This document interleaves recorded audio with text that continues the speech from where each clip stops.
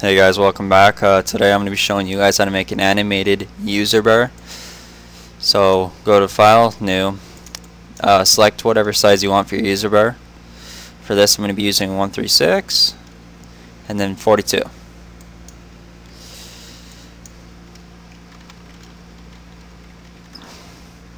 Now for a user bar, right, whenever you're doing an animated image you have to have a background. You can't have it transparent. Well, like you can, but like if you do, it won't look right and it'll end up being extremely buggy. At least the way I'm showing you how to do it. There may be another way to do it and have it fine, but I don't think there is.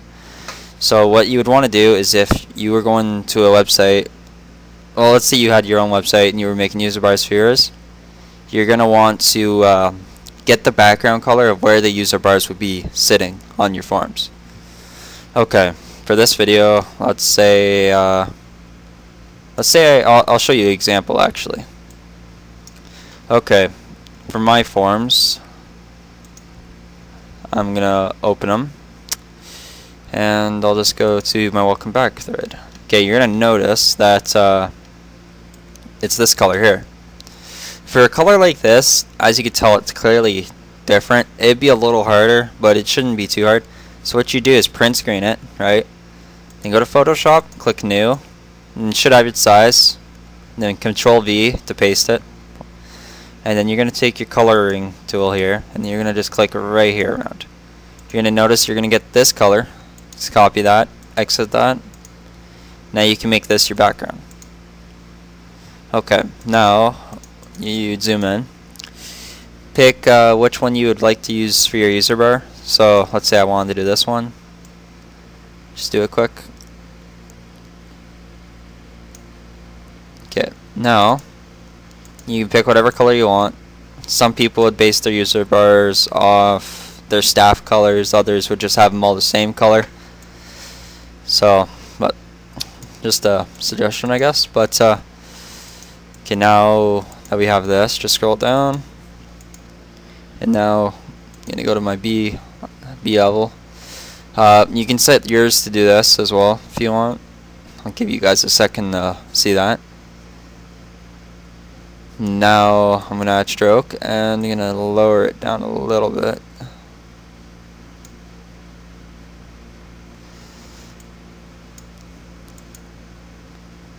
Now it looks a little bad, so I'm gonna lower my B level just a little bit.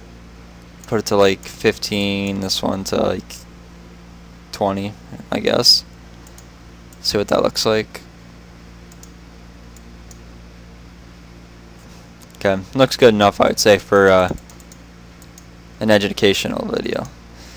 Alright, now you add your text, and for your animation you gotta think of what you want to do. So for this video, I think what I'll be doing is having the background bar have a shine, kind of like my animated signature tutorial. And yeah.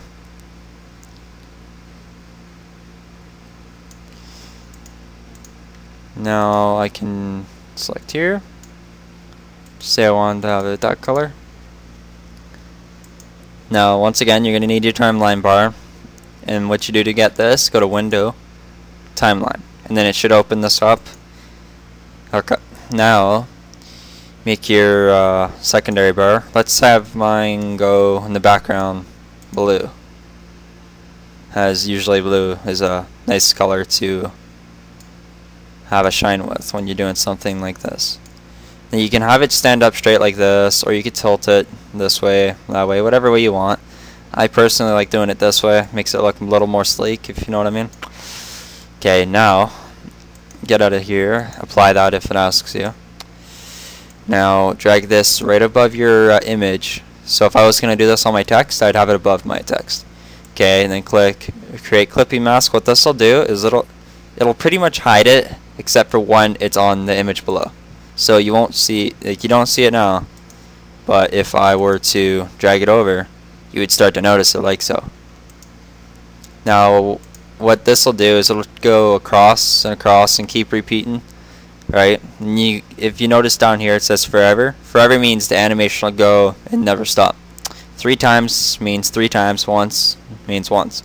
You can set up another, but usually what I do for my animations is if I'm doing something like this, I just have it go forever. So now you can mess with this, do whatever you like. I'm going to keep mine on normal. You can change your optimicity. Probably have mine like 35. And you could also do blending options like inner shadow, that if you really wanted to. Sometimes, depending, drop shadow looks nice if you put it to, let's say, 90. Okay. Now I'm just gonna do a little change to this, make it look a little better than what it already does. Just add a little gloss like I showed in my other video. Once again, make sure you make a new layer above your image, and then just do this. And then also make sure that this, once again, like I said before, is under. Okay, now put this back.